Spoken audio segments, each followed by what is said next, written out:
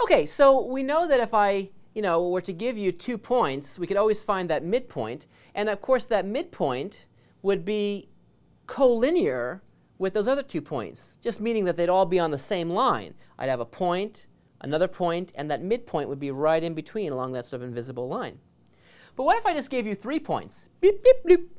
And I just want to know, are they collinear or not? How could I find out? Well, one way to do that is the following. If I think about them graphically for a second, so just suppose that I have 3 points, maybe 1, 2, 3. If I compute the individual distances between those points, 2 at a time, so find this distance, and find that distance. Well, if it turns out that no matter how you take those distances 2 at a time, when you add those 2 numbers up, they always exceed the third one, the leftover one. That is, this length plus that length is bigger than that length, and this length plus that length is bigger than this length, and finally, this length plus that length is bigger than this length, then we know they can't be collinear. But consider the following.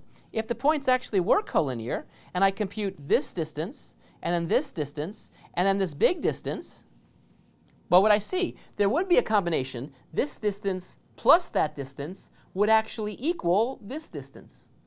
So in that case, then I would know those 3 points are collinear.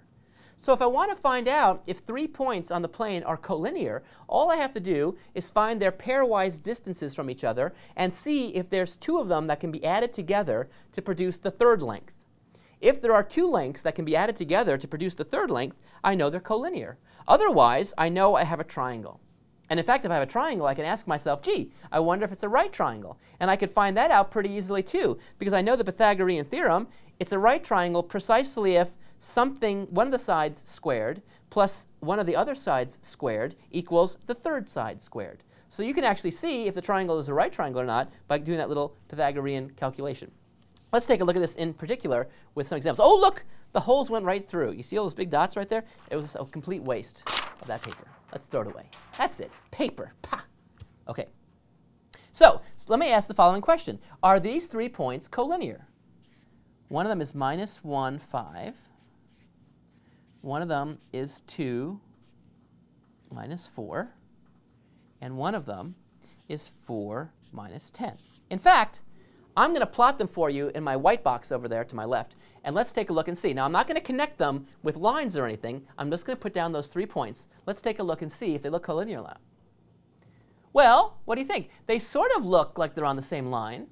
But let's actually see for sure and make sure that these things aren't just off by a pixel or something. See for sure. But it looks pretty good to me. OK, so what am I going to do? I'm going to compute the pairwise distances. So let me take this point and find the distance between those 2 points. So in fact, let me give these names. Maybe I should call this point A. I'll call this point B. And I'll call this point C. So let's find the distance between A and B. I'm just going to write this for shorthand for saying the distance between the point A and B. What does that equal? Well, that equals the square root of, now what do? I take, remember, the differences in the x's. So I'll take 2 minus -1 squared and add it to the differences of the y's. -4 minus 5 squared. And what does that equal? Well, that equals the square root of, that's 3 squared, which is 9, plus, and this is going to be -9 squared is 81. And so this looks like this is the square root of 90, which I can simplify a little bit, because that's just the square root of 9 times the square root of 10. The square root of 9 is 3, so I see 3 square root of 10. So what that means, in fact, let me make a little note here, and I'll keep bringing this back, that the distance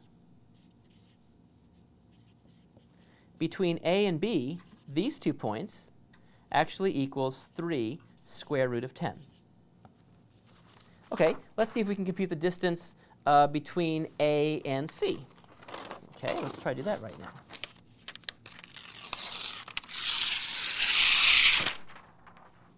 OK, so the distance between A and C would equal what? Well, it would be the square root of, I take x minus this x, so I'd see 4 minus 1 squared, plus the differences in the y's, minus 10 minus 5 squared. And what does that equal? Well, that equals the square root. Well, 4 minus 1 is 4 plus 1, which is 5. 5 squared is 25. So I have 25 here.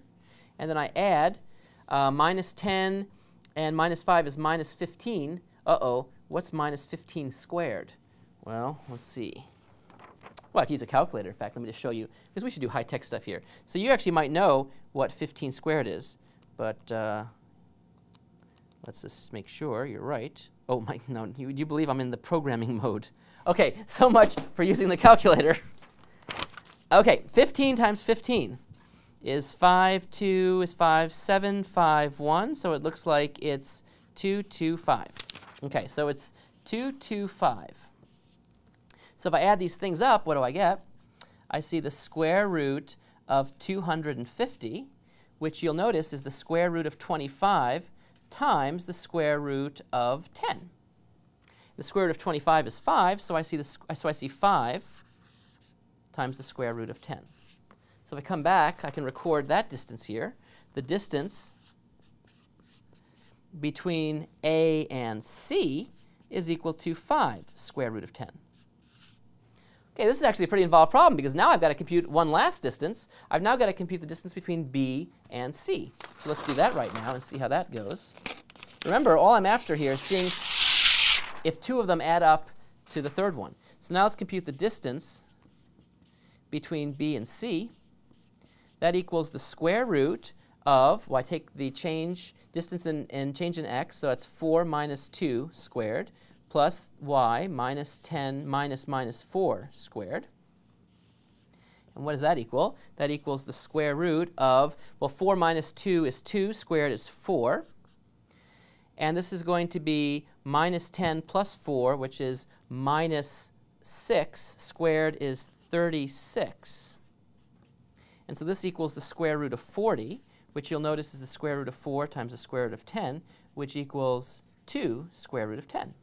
So the distance, let me put the sheet back, the distance between B and C, that's the third distance, is 2 square root of 10. Well, now the question is, are there two of these numbers that add up to give the third one? And you see, yeah, there are. These two numbers, 2 square root of 10 plus 3 square root of 10, actually equals 5 square root of 10.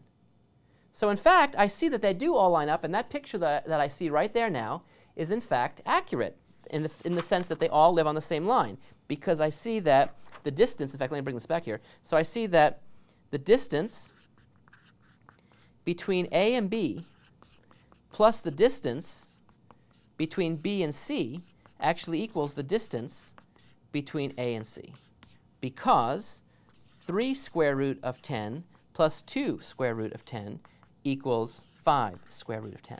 So now I know for absolutely certain that, in fact, these 3 points are collinear. We'll try another example in the next lecture.